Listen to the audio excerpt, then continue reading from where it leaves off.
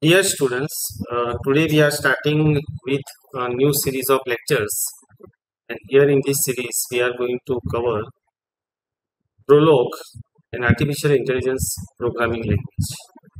So Prolog is programming in logic.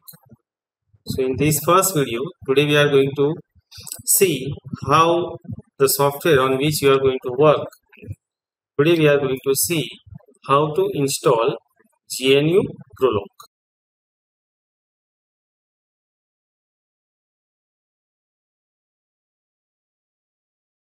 So now we are going to see how this GNU Prolog can be installed and what are the steps to do so. Okay, so these are the installation steps that we require to follow. First of all, either you can search on the Google and then you have to reach to this particular link, that is gprolog.org, and you have to find out the appropriate version as per your Windows system configuration. Okay, and then you can download that .exe file. Okay, so let us first complete these steps. So as I told you, you have to reach to this particular website www.gprolog.org, and you have to click on this download, and again as per your system configuration you have to download the appropriate version. Okay, so if you click on this, it will download the setup for you, right, based on your system configuration.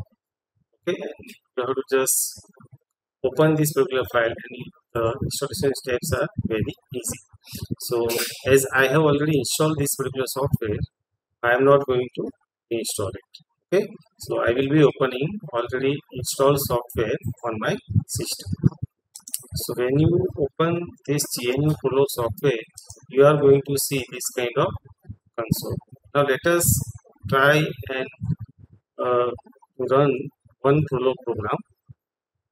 So this is one of the first demo program that I have created, where we are going to store several facts in our Prolog programming file. Okay, so here we like to store several facts like Dhaval is a male, Dhruv is a male, Dhruvisha is female.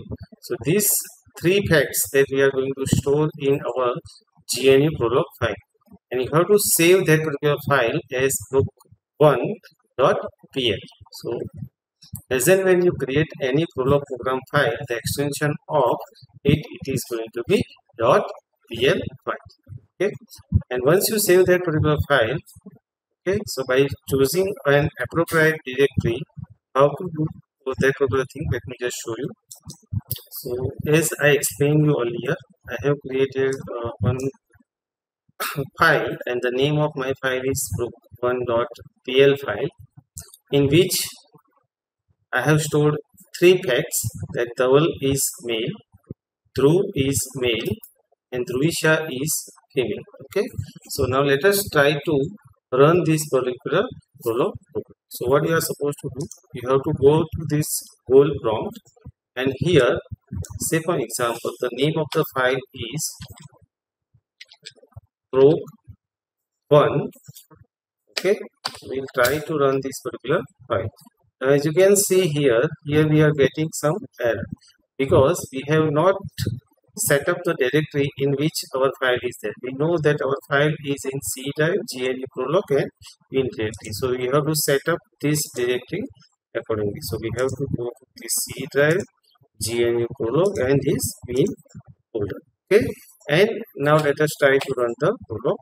So just okay, so in the square bracket we have to just type the name of the file, and our program is done. Okay, now let us try to find out the several facts.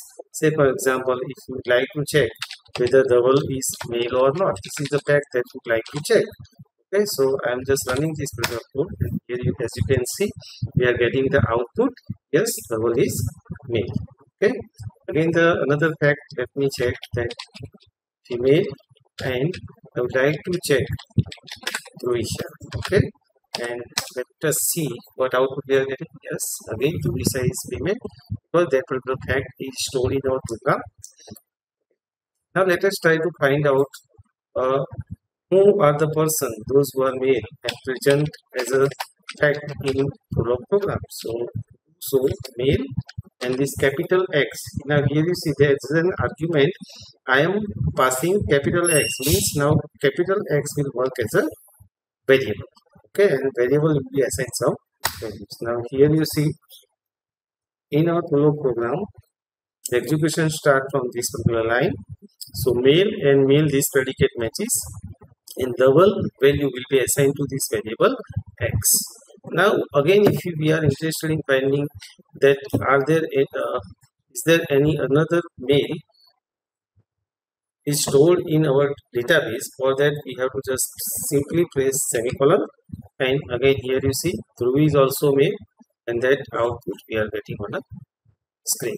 So in this video I have covered how to install GNU Prolog, and we completed running our very first program. Okay, so I am going to create such more videos as well, so just follow those videos.